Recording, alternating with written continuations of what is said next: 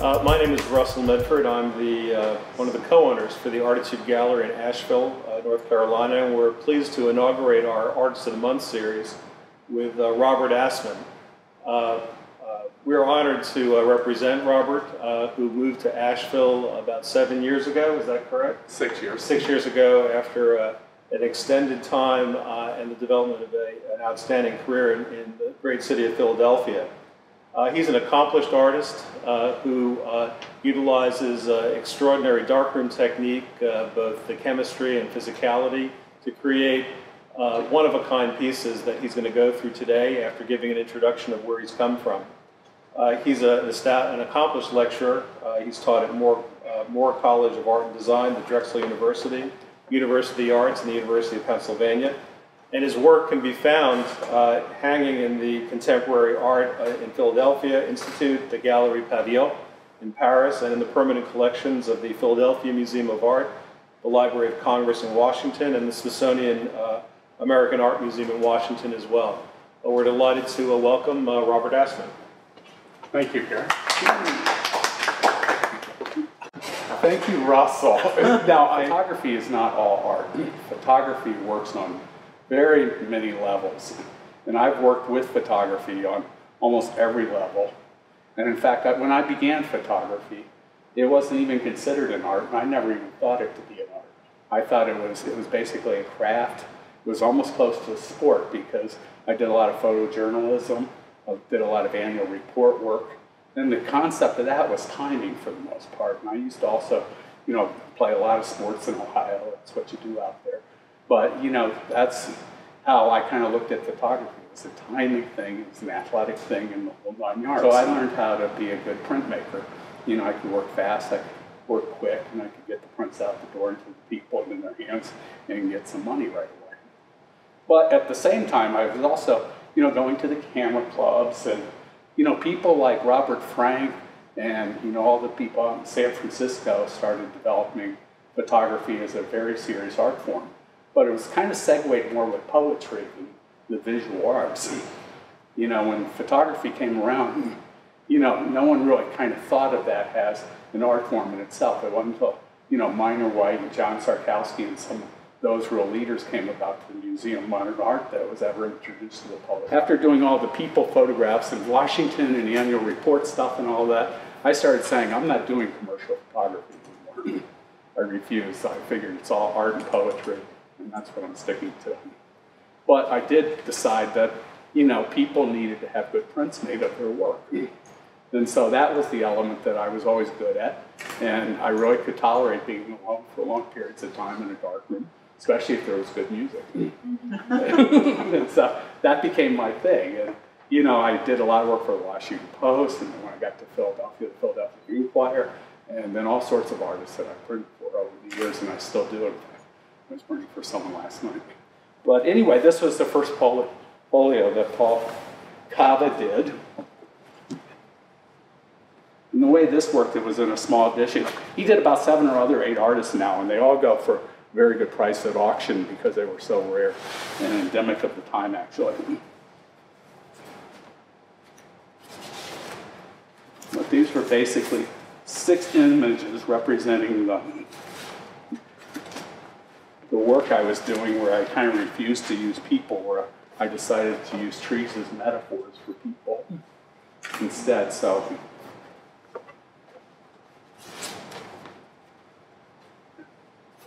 I printed them with a nice hazy whites enlarger and came up with a real interesting toning technique, which is a combination of selenium and bleach, which I still use today.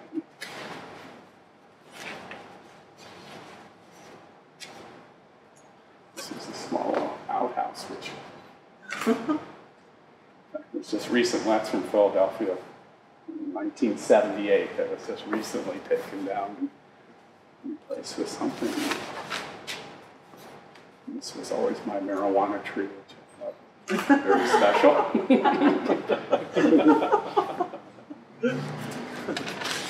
That's a big one. It was. It's very special. Did you put it to good use? No, we just admired it. Things. At this point in time in particular, I just wanted to see what the image would look like and how it would come out on paper. And at the same time, although I did color and we used to have to work with different lights and filter packs and things like that, color is not as enjoyable. And I realized that right from the get-go because it didn't have a tactile feeling to it. Because what I realized too with photography is that what I really love is not the methods, but the sensuality of it. I like to have my hands in it. I like to see how it felt. And along with the sensuality came the whole tactility. And so that, with the whole idea of tactility, then I would think, how can I make this film grainier? And so it has more a touch, which is more sculptural. And then I would play with, making the film, just very grainy, that type of thing. And then I came across the idea, why not start working with paper? So instead of using film, I started tearing up the paper. And there are plenty of samples of that in this gallery as we speak, like area section of this. This comes from using paper and masking the negative itself with the paper. And, I brought some negatives along for people who aren't familiar with photography. So we have some idea or concept of what I'm in fact talking about. Okay. Now this image right here, that Russell put out, which is really nice, really came from a straightforward image, done in the studio, just on a small piece of paper like this. And then once I had that in the darkroom, if anyone's familiar with darkroom process, you make a contact sheet, which is like a negative of the positive. So you put another piece of paper down and get a piece of paper like this. And so when I got a piece of paper like this, and, I put this in the enlarger, and basically it just looked flat, little gray, distorted. There wasn't much happening. I guess that's not going to work. I'll try something else another time. So I, kind of put it aside. And then after a while, I had all this paper kicking around, and I decided, how can I get texture into this thing? So sure enough, this RC paper, which is called resin coated, which came out after fiber paper, which is a modern concoction, comes in layers of pulp. And so I realized, or in playing around, or just kind of horsing around, I started tearing the paper, which I love working with my hands. I've always been that kind of person. I always subject my thoughts and feelings and emotions to my physicality and sensuality. When I realized I could take the paper off and create, another surface, and I could put the negative actually right on top of that, and therefore get a pattern here, which would also marble the image and kind of soften it. But that wasn't exactly, there were a couple, at first it didn't work, but it was getting closer, and then I realized that the whole concept has to do with the last thing the light goes through is the texture you're going to pick up. And so, now what I love about Asheville, amongst a lot of things, are the way the clouds just hang in the air. I'm just so sensitive to the clouds, and to me they're almost metaphoric of bodies. I see them working hand in hand. And in fact, they print very similar to the way the light goes through them and reflects off of them.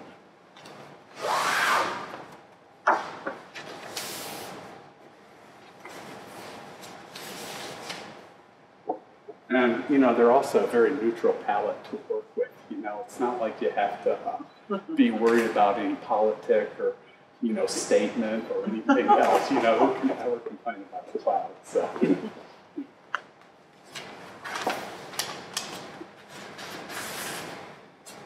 So it's a metaphor for the human body in the clouds.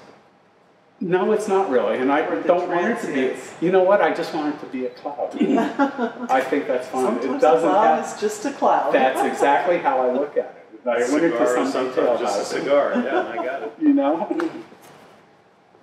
But at the same time, the form, does very much resemble. It has an anthropomorphic feel about it, which does very much resemble the human form. Or angels or something of the sort. But so with all that being said, that I'm not, I don't consider the clouds bodies. I do sort of consider them heavenly bodies. He once commented to me that Richard Marish, I think, who we saw a couple months ago, went through his career where he was doing trees in the desert or cactus. Yeah. Oh, and in fact, I know how he was printing them. We were talking at the time. Paul Cava had a great gallery back then. That was in the 70s and 80s. There were only about a half dozen people that really thought photography would become an art form, invested in having galleries, just period. There was Light Gallery up in New York. There was, Franco out in San Francisco. But I think there were only about a half dozen. And Robert Miller Gallery, he got very interested. And I remember, what's his name now? He runs the gallery. But he used to come down to Philadelphia all the time for the shows. And he started signing artists like Lee Friedlander and had Diane Arbus's work, all that. All these guys that are legends. And, I can go on to that for days, But, I was so fortunate to be at DC, too, when Harry One, decided not to sell real estate anymore, but to start selling photographs. Because he took on Ansel Adams' work and did the first edition of it. And at that time, Robert Mapplethorpe came out, from New York and had all his amazing work. I don't even talk about this much anymore, but I've always considered the environment I live with my studio, the outside studio. So I shoot outdoors quite a bit, just with landscape work and that type of thing. And so I've been doing quite a bit of just, I would say, photographs around Asheville. Oh. These are very straightforward, totally opposite of everything else. Once again, it's the opposites. When I'm doing something that's very complicated, then I'll do something that's very simple. Right. Those are your prints. Yeah, but those are straight prints. They're relatively straight, but they're still, the toning on them is selenium, and bleached and sepia. So they have a warm and tone feel to them. I should pull them out, this plastic. Actually, they look good even then. Yeah, that's beautiful. But no, these are really fine prints, but they aren't experimental, or there's nothing. Right. They're very controlled as opposed to letting the process control it too. Right. In fact, with a lot of these, I started out by doing an awful lot of abstracting and brushing the chemistry on and trying the chemicalizations and all that. And I thought, I'm not ready to do this work now. Plus, I'm not sure if it's appropriate. I just kind of like the feeling of, Asheville being a place to maybe sheltering in place. And how about color? Have you ever done color photography? Oh, yeah. I have to, but I've always done color photography for rudimentary. That's a wonderful point. And the portfolio I showed you earlier, that was an edition of 25, and there were, 3 artist proofs and 2 gallery proofs, or 1 printer's proof, or something like that. But I printed them all, and not one's going to be alike. Right. But that's how Gemini editions, that's how all the big print houses that did lithographs for the artists, of their time, from de Kooning to Picasso to all of them, that's how they worked. And there was a variability going on, because that's what handmade means, is that, the element of the hand in there can produce beautiful things and magical, coincidences and happenstances, or, as I like to say, collusions of opposites. But at the same time, it also will make mistakes, and you have to throw things out. Right. And so, I think that whole happenstance that you bring up is so important, but I do see it's so out of favor today, because everything has to be, produced to a T, and, what you are envisioning in your mind. That was another thing that Ansel Adams used to talk about a whole lot, which I, always thought a musician would ever say, and that's, you got to pre-visualize the finished print all the time. And, I thought, wow, if you had to pre-visualize, why do you even want to bother? You're going this whole way to get something exactly. Right. But that's where his thing was, is the musical score, which was how it was brought to life. Well, this was wonderful, Robert. Thank you so much, and inaugurating our Artist of the Month series. I'm so glad I could do it.